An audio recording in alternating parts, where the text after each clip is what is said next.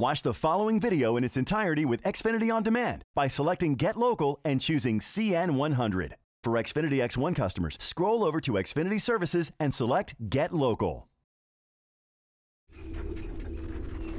You're watching CN100, Sports on Demand.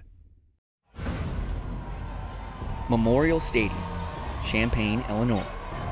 Tonight, CN100 Sports shines the spotlight on a championship matchup featuring two historic programs, familiar with both this stage and each other. The defending Class 8A state champion, the Loyola Academy Ramblers, take on five-time state titleists, the Maine South Hawks. It is your final game of 8 here at Memorial Stadium in Champaign. Dave Bernard along with Hub Arkish high atop Memorial Stadium. We are set to roll a rematch from week 2. And two teams that are perennial powers located just miles apart, and they meet in central Illinois. The Hawks look to avenge the 44-43 loss to the Ramblers in week 2. Kokousulias dances to the outside. A game where number 41 collected 4 touchdowns.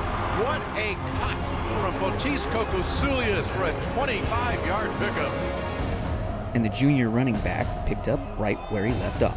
And there's a big hole up the middle. Kokousulias, the chase. He'll be brought down at the 1-yard line. Boy, did Kokousulias hit the line in a hurry for a 52-yard run. Quarterback Nick Leongas took it from there. And Maine South, little over 2 minutes into the game. Our first touchdown of this 8A championship game. The Hawks landed the first blow, but the Ramblers had a heavyweight offense of their own. This, of course, a Loyola team that put up 528 points, going 13-0, so we assume there's going to be some action from both offenses.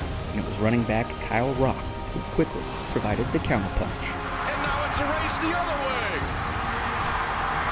He's gone 56 yards.